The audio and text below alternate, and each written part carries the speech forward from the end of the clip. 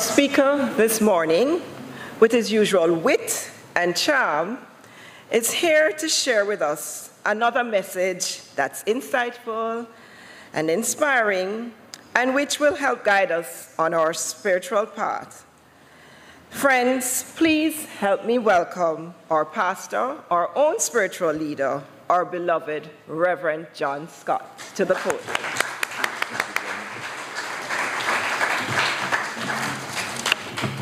Good morning, family.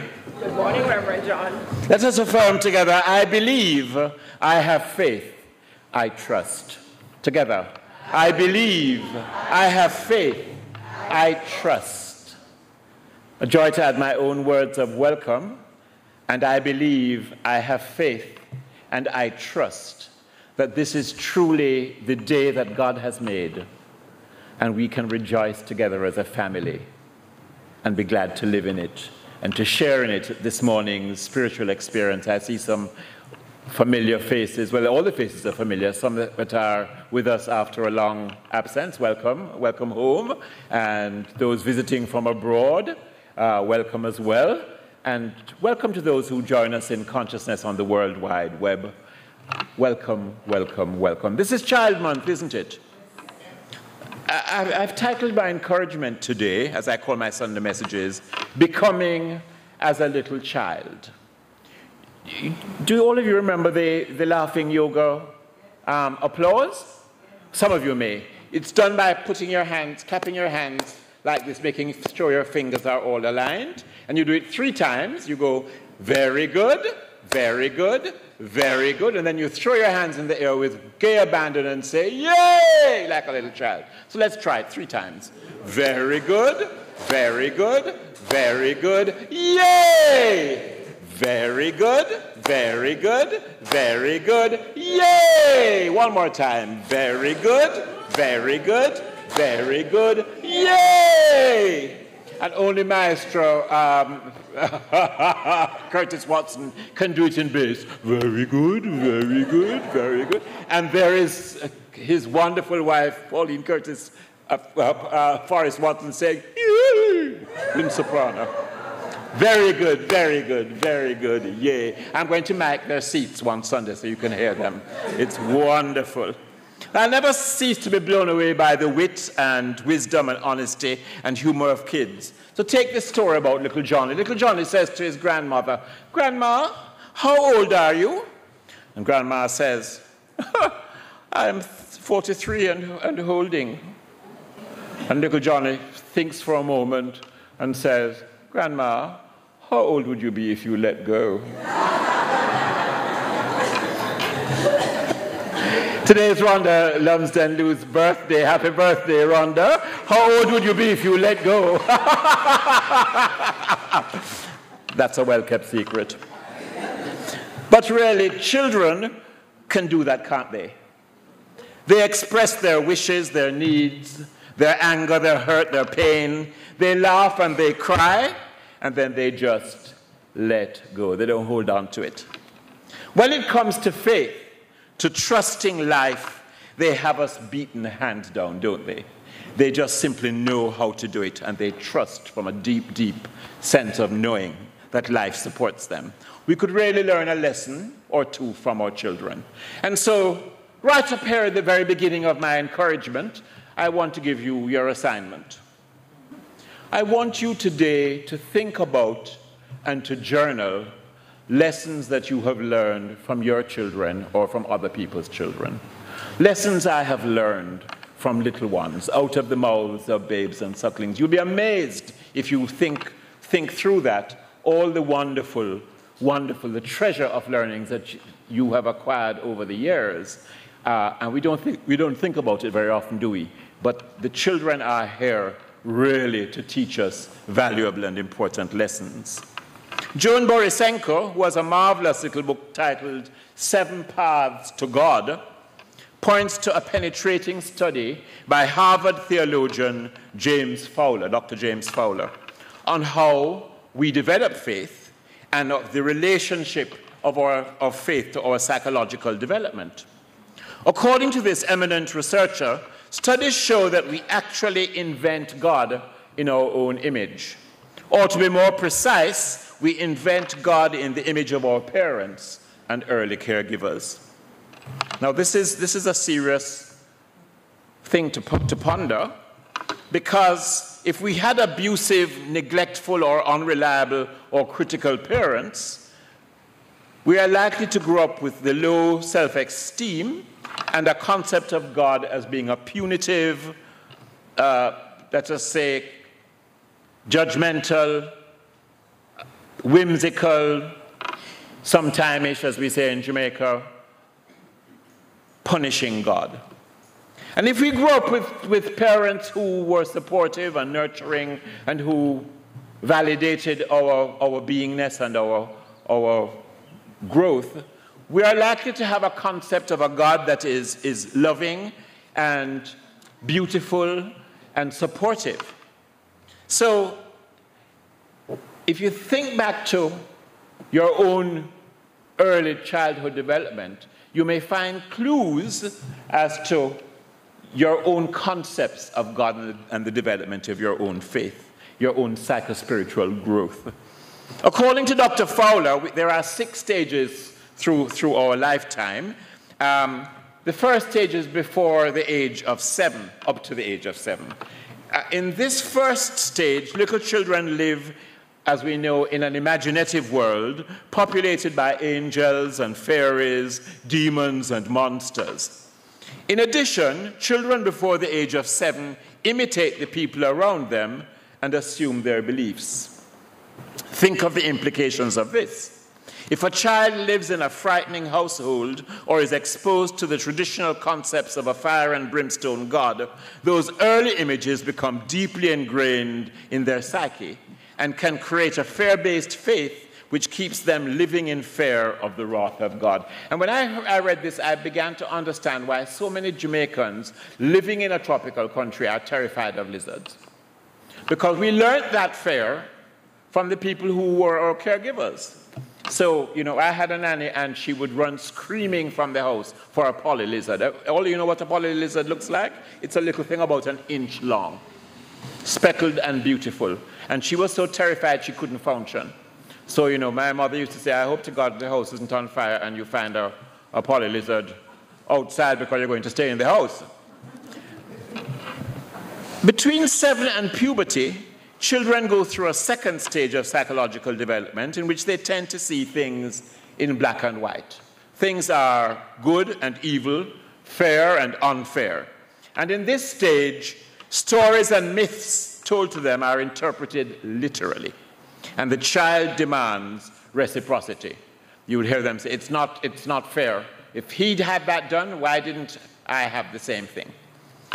Their faith during this stage rests in the concept of fairness, a concept of reward and punishment in which God is really a bit like Santa Claus, rewarding you when you are good and withholding the goodies if you are bad. At puberty, young people enter a third developmental stage in which they begin to think for themselves. It is at this time that we begin to look beyond the beliefs of our family and to embrace the beliefs of our peers. Our faith now becomes an extension of our interpersonal relationships and the need to be acceptable and to fit in with the peer group, conforming to the judgment of this group. And those of us who have anything to do with teens know how strong that can be. And my father used to say to my mother, dear, they have a need to be different. He said, he's not being different, he's being like all the other bloody children. So, but we have a need to express our independence and our own authority. And it's at those times that we begin to question everything that we have ever been taught.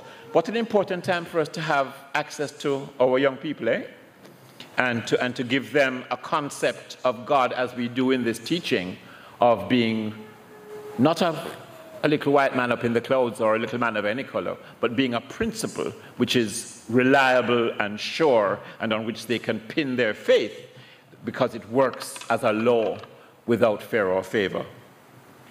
By the 5th stage of our psychospiritual development, we may have become familiar with the paradoxes that life holds. So we've moved out of teenagerhood.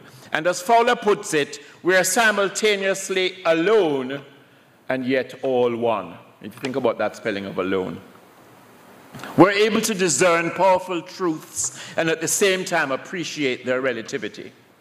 For example, the stories and myths in the Bible's description of our relationship with God reach us metaphorically through the language of spirit, and we feel more comfortable with the idea that every word need not be taken literally in order for us to pursue a meaningful spiritual practice. I find that this is the time when a lot of people say, I've been looking for a church home, and find their way here, because they are beginning at this stage of spiritual development to say, I'm looking for something that has meaning for me personally, and that has application to my life in the world and the life that I am living.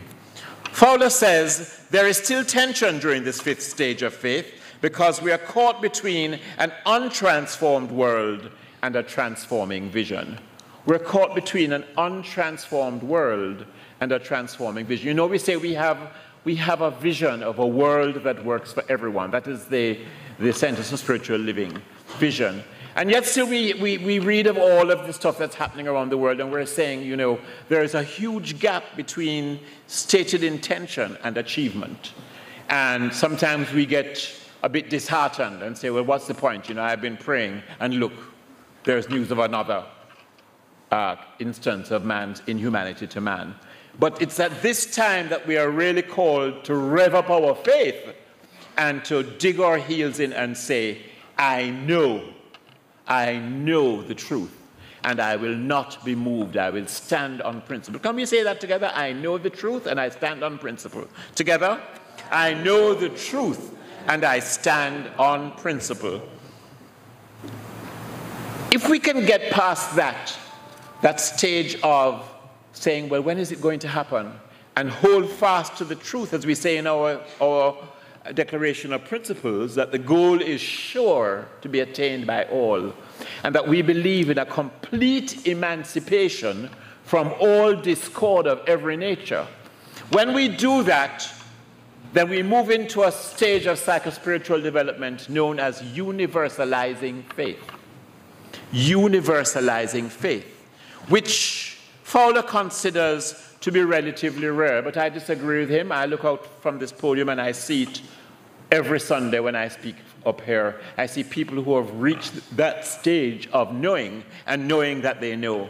It is the faith of the Taoist farmer, as the story goes, who lived in China. And many of you know this story, but like all good teaching stories, it's worth repeating.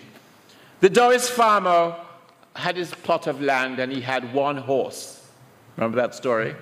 And that horse was really the tool for his livelihood. And one evening, feeling nature's urge to merge, the horse ran off in search of love. And all of the villagers said, oh, Vey, oh, this is terrible. Your one source for plowing the fields is gone. This is awful. Woe is you. What on earth will you do? And the farmer simply said, maybe. Next morning, the errant horse returned leading a whole, what's the collective noun? Herd of wild mustangs. And the villagers rushed to his farm and said, wow, aren't you lucky? Look at this, you're the richest man in the province. And he said, maybe. The next morning at dawn, the farmer's one son arose very early, and you know how our young people are. When they have an idea, they have to fulfill it immediately. So the son jumped up, chose one of the wild horses to break in, and mounted him. And of course, the horse promptly threw him and broke his leg. And all the villagers went there and said, oh, Vey, how are you going to manage without the help of your one son? Boy, bad luck worse than Obia, as we say in Jamaica. And what did the farmer say? Maybe. Next evening, the emperor's soldiers rode into the village, kicking up a cloud of dust. They had come to conscript all the able-bodied young men for war. And of course, the farmer's son, in Footbrook, could go nowhere. And all the villagers said, wow, aren't you lucky? And what did the farmer say? Maybe. The story continues in the same fashion, my friends, through many other episodes, illustrating the importance of non-attachment to outcomes and its relationship to the development of our faith. You see, friends, when you have faith like the farmer, you know that everything is in divine order, whether you can see it immediately or not. This faith is based on the knowledge that the universe always conspires creatively for life to grow and to evolve as it should. So instead of labeling events good or bad, you simply let go, secure in the knowledge that all things always work together for greater good. And people who reach this stage of universalizing faith have the ability to perceive the larger whole that is greater than the sum of its parts, while at the same time possessing the simple trust of life which little children have. So we come full circle to being able to let go and to trust the universe. We need no longer be 34 and holding. We have another eminent Harvard graduate, and one closer to home, in the person of our own Douglas Orain. And he also speaks of the impact of our children impact on our children of early parenting.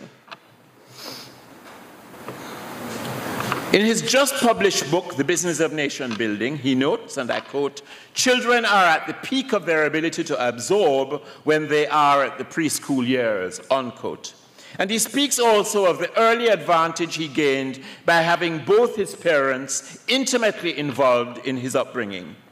In this highly readable book, this is a shameless commercial, this highly readable book by Doug, he urges parents to devote more time and energy to participating more fully in the educational process involving their children, including closer guidance and counseling, greater involvement in PTAs, and cooperation with and support for teachers. The Business of Nation Building is, in my view, a must-read for all of us in New Thought, for it takes a positive approach to life without attempting to whitewash challenges. And Doug's grounding in the science of mind philosophy is apparent throughout it, as is the influence of his mother, who, before her passing, was blessed to see all of her children and her family become members of the Center for Spiritual Living. Let us applaud her. Very good, very good, very good. Yay! Again, very good, very good, very good. Yay!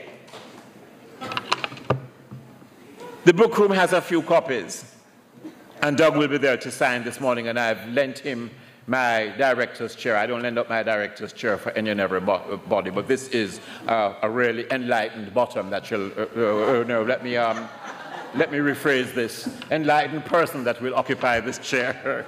So he'll be there to sign. The beautiful Jesus said in Matthew 18, verse 3, "We must become as little children." And Ernest Holmes, the founder of our great teaching, writes in the Science of Mind textbook, page 456, I quote, "The life of the child is lived in natural goodness. God is natural goodness. We must return the way we came.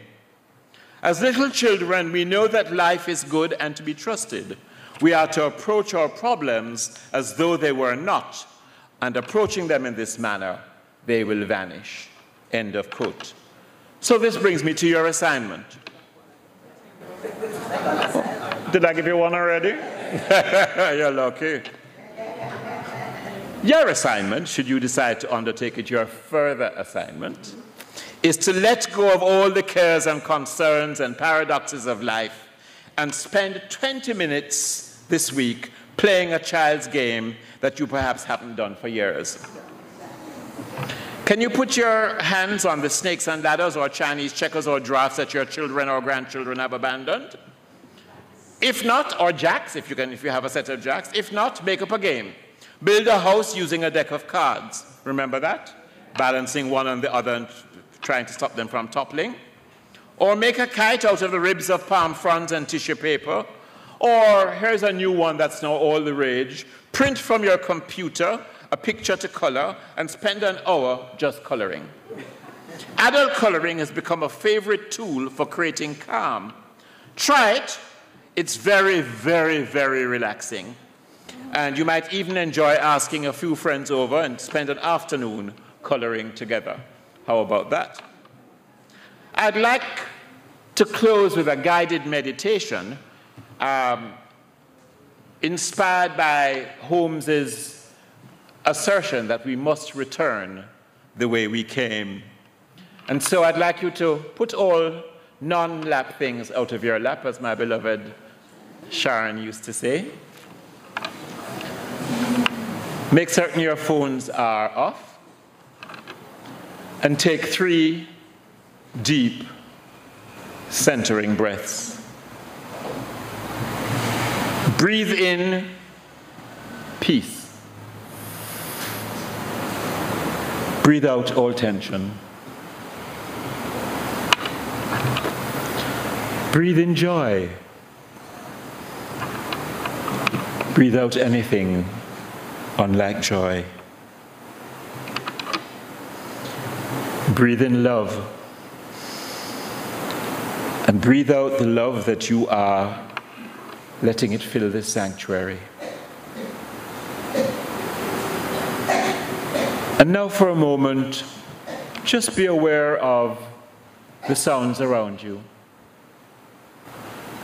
Near sounds and far, soft sounds and loud. There may be the sound of your neighbor shuffling in the seat beside you, the whirring of fans, the sound of my voice, traffic on the street. Let all sounds around you make you more relaxed.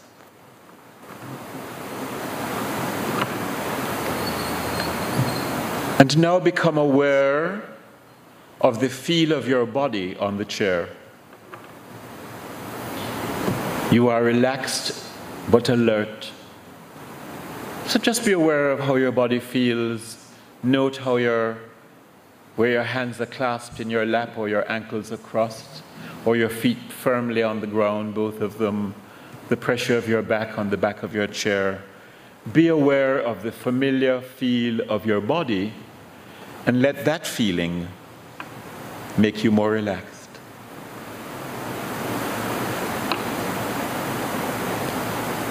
In this relaxed state, I want you to imagine that you get into an elevator, a lift, on the 10th floor of a building, and you press B for basement. And as the elevator goes down, the little lights come on over the door.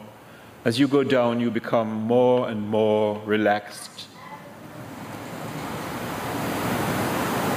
And it stops with a little bump in the basement, and the doors open.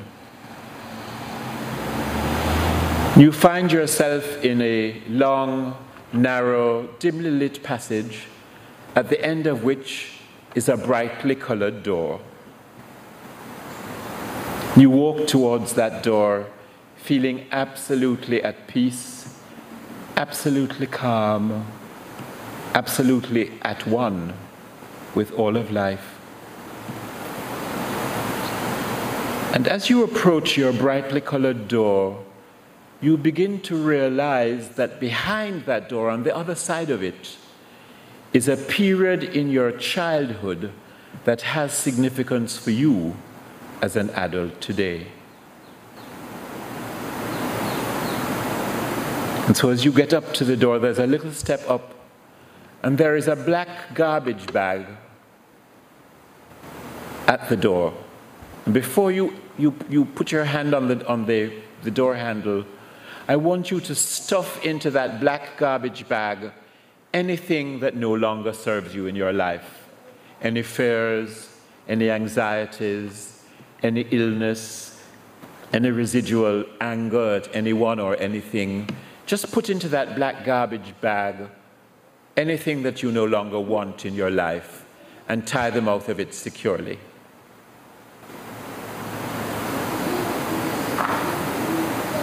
And now you put your hand on the handle of your brightly colored door, and it turns easily and swings open.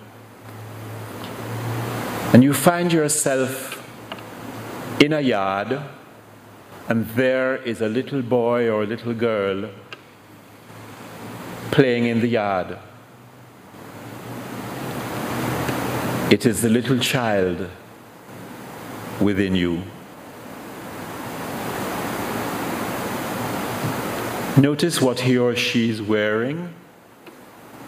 Notice how old he or she is.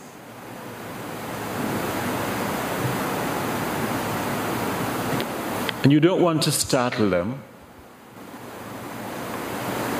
So you may want to hunker down, stoop, squat, so that your eyes are at eye level with them. And tell them hello. And tell him or her that you are from their future. And that you know the wonderful man or woman they will grow up to be.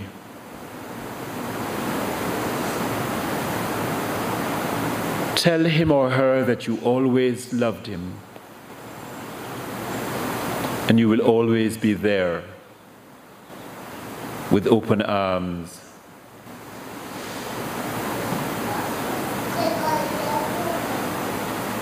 Say the words. Say, I love you to your little child. It may have been a long time since they've heard those magical words. I love and approve of you. You are in my heart forever.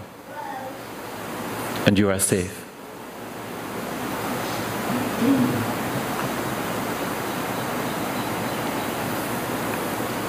And your little child may whisper something in your ear, ask you a question, or tell you something that you need to know.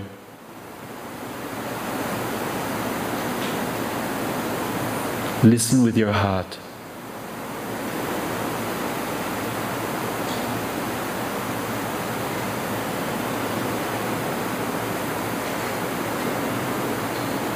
And now ask them if they would like to come back to the future with you. And if they say yes, press them into your heart. If they say no, promise to visit more often. And assure them that you're only a thought away.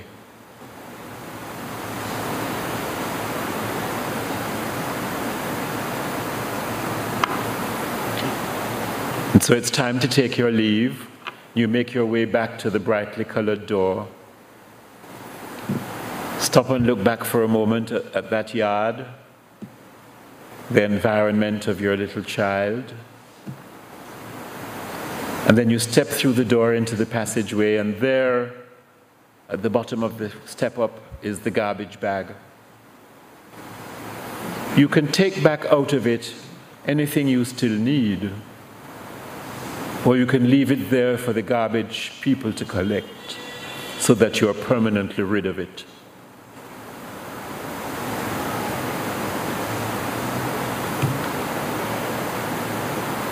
And you begin walking back up the passageway to the elevator, feeling light, feeling joyful, feeling loved, knowing that you are a valid, valuable, and authentic child of God. You get to the elevator, get in and press 10. And as the lights go on over the door, it brings you back up out of your journey within to the present moment. When the doors open on the 10th floor, take a deep, deep breath.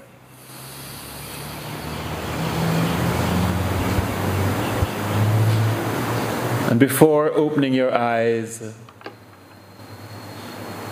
become aware again of the feel of the chair in your body, in its surroundings.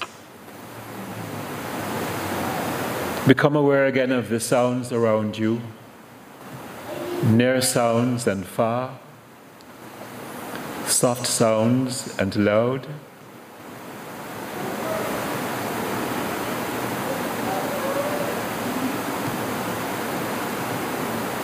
Take another deep, deep breath. And when you're quite ready, ever so slowly, open your eyes.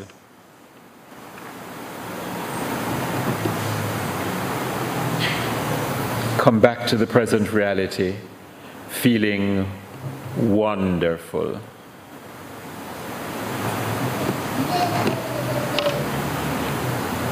Another deep breath, and come back, open the eyes.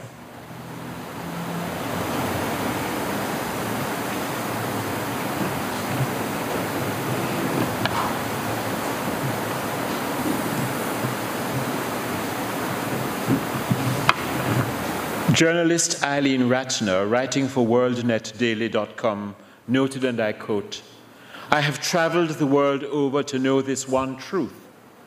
There is no force of nature as powerful as the joy of a child.